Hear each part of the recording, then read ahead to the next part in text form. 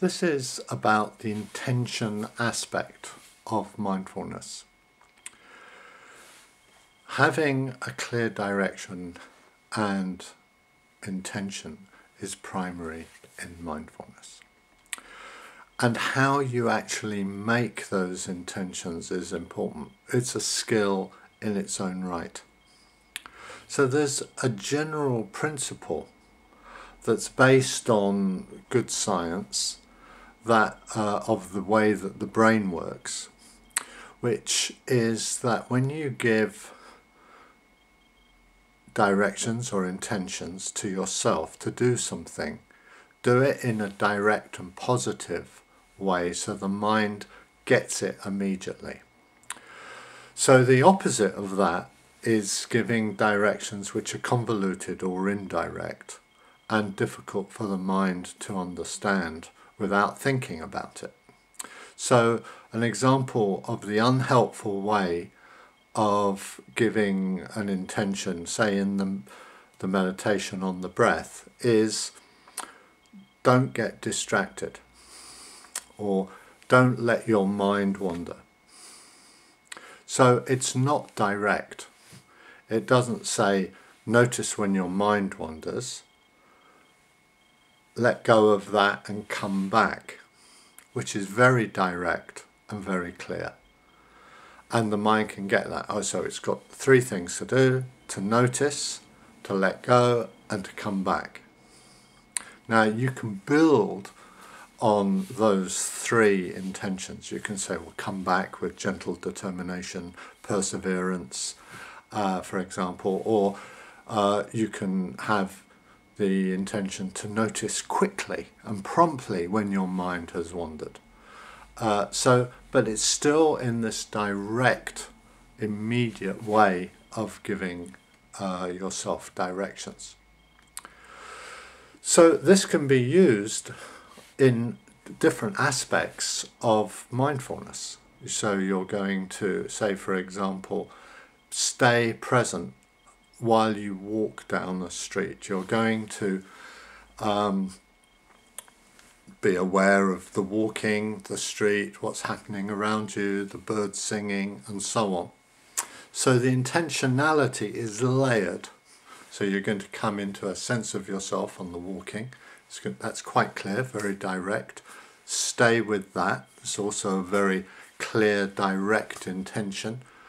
You're going to broaden your awareness to take in your environment. So broaden is a clear and very direct intention. And you're going to just take in what's happening. Again, very direct. And then stay with this. Very direct, very clear. So in this way, your mind gets used to giving you, or you get used to giving your mind, clear directions in a very direct way. And letting go of any habit, noticing and letting go of any habit to do it more indirectly. So anticipate, if this happens, don't do that, or avoid that, or stop doing that. Work at developing the skill and the ability and the positive way of approaching your mindfulness in a direct way. So in that way, you just get used to the way that you give yourself intentions. So there's another aspect of this which is very interesting and very useful. Now, in the meditations, when you do your awareness of the breath, say in the morning, when you actually drop in the intention to be aware of the breath and experience the breath, explore ways of doing it more at the back of your mind. So rather than at the front of your mind, the breath, more at it's like dropping a pebble into the mind or even into the body. The breath. Come into the breath. So you're dropping in the suggestion subtly, but it's clear. So you get used to dropping in clear intentions, and then you just start to do that. You might have the thought, the body, or a part of the body, the shoulders, or the face. Let's say the face, nice good example in a way. So you say in your back of your mind lightly, the face, and as you actually bring that phrase to mind, you come into the experience of the face. And then as you feel the face, you've got the phrase, the face, or stay here. So the thinking is anchoring you in the actual direction that you want to go. So it's actually a positive alternative to going away and thinking about something else. Your mind is involved.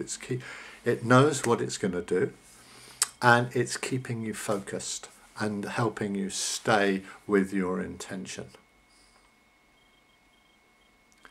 So very generally, directions like this is a skill that you can develop.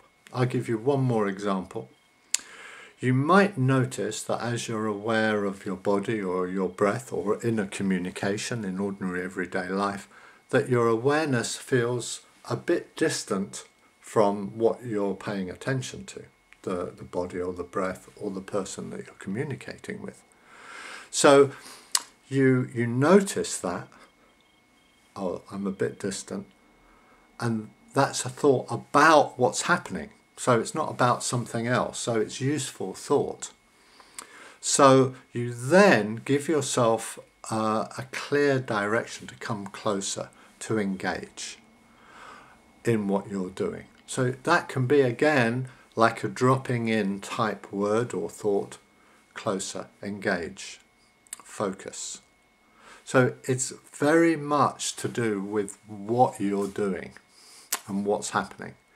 So in that way, you actually start to get a sense of what it's like to develop the intention and to act on that intention, to come closer into what's happening and to experience what's happening more vividly and in a more engaged way.